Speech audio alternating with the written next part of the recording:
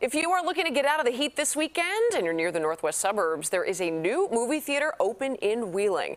And after some tough years in that business, we've wondered about what goes in to making that kind of financial commitment. Ticket sales aren't what they used to be, but the company is betting that they will be, as long as the studios start giving them more films that more of us want to see.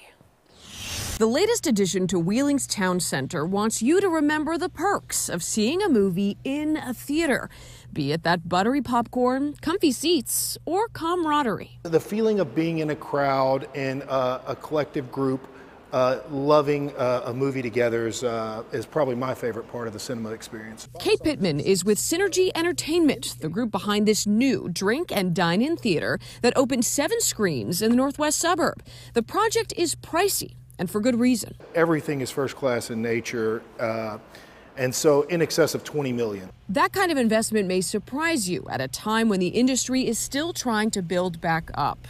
We have covered the pandemic's major blows to the business of making and showing movies.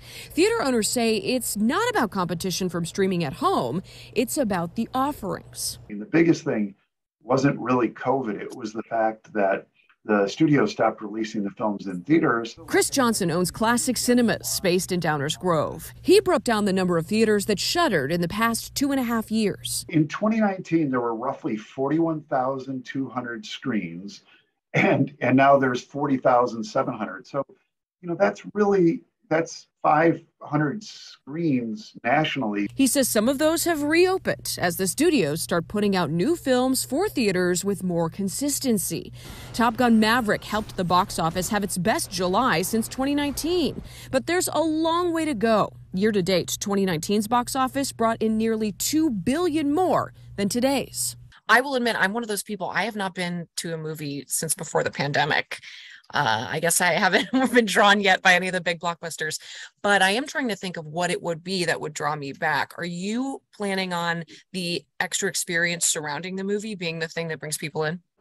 Absolutely, it's a big component of it. I mean, we certainly want to make it more experiential than just popcorn and soda and Twizzlers in your seat. And that's a big component, but it's also content. Theater owners are counting on big releases coming soon, like new installments of Black Panther and Avatar, to have these seats filled like they were back in 2019.